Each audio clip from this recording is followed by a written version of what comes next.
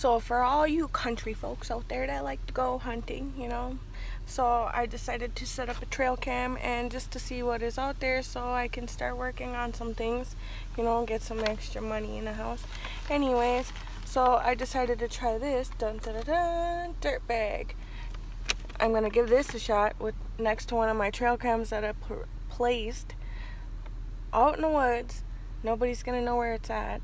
And then I'm going to start checking out my trail cam pictures, and I'll record that too. So I'm going to give it 48 hours, but I mean, who knows what could be on that trail because there's some pretty crazy ass deer hoof marks out there. So again, dirt bag, attractant, dried molasses, same color as dirt, so it does not attract the human eye, it attracts the deer's eye instead, or their nose. But yeah, wish me luck.